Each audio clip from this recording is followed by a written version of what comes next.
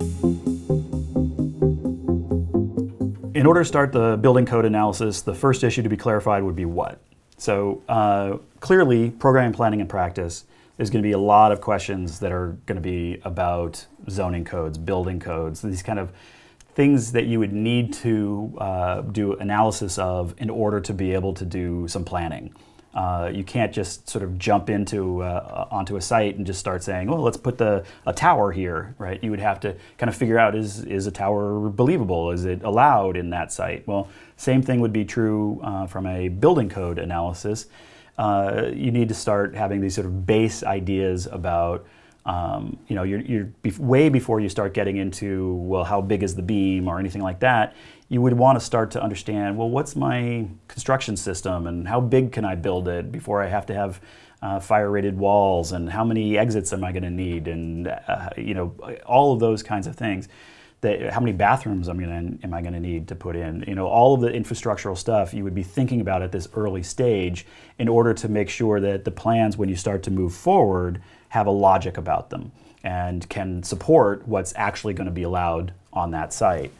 So the first two things that you look at are always going to be the occupancy and the construction system.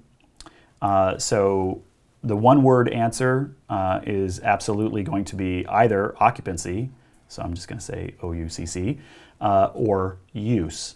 It's kind of the same term. You could use either one.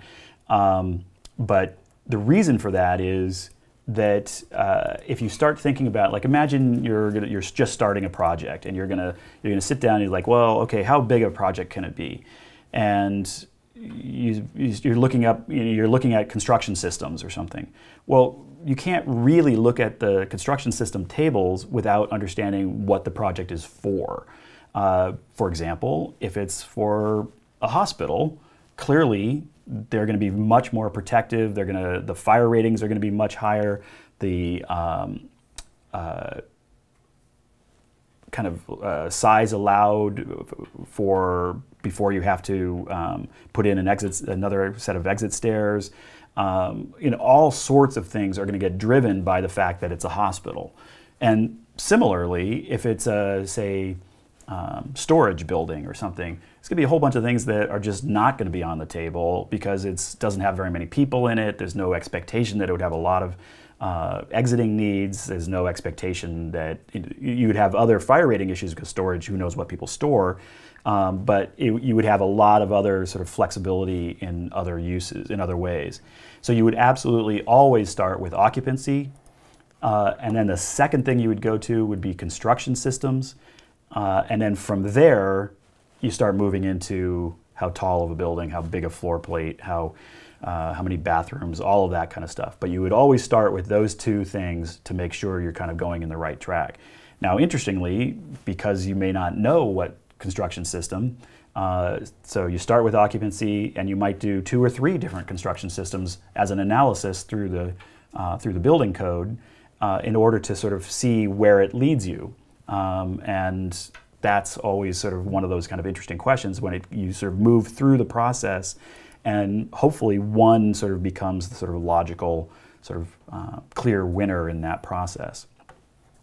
So, and just while we're talking about these things, one quick thing I want to mention is imagine that you are using this, and you've gone through this process, and you've looked at the occupancy, and you've looked at the construction systems, and it says something like you can build 10,000 square feet per floor for that combination with whatever construction system it is. Let's say it's steel. And your client is really stuck on having 14,000 square feet per floor. So that's my floor plate, 14,000 square feet. And you're trying to figure out what you're going to do. Like, the code says I can only build a 10,000 square foot building per floor, and the client really wants the 14,000. Do I have to go back and tell the client no? Like, what's going on? Well, the answer is you're probably just going to put a building wall down the middle of it. And if there's, say, a corridor that's going through, you're just going to put some doors in there that are held on hold opens, and they just sit wide open. Nobody even really notices that that wall is there, and it's probably a 4-hour wall. And so I effectively have two buildings. I have one that's, let's say, 4,000 square feet and one that's, say, 9,000 square feet, and that adds up to the 14. The client's happy, now, except they have to pay for this big building wall, which is very expensive, 4-hour wall.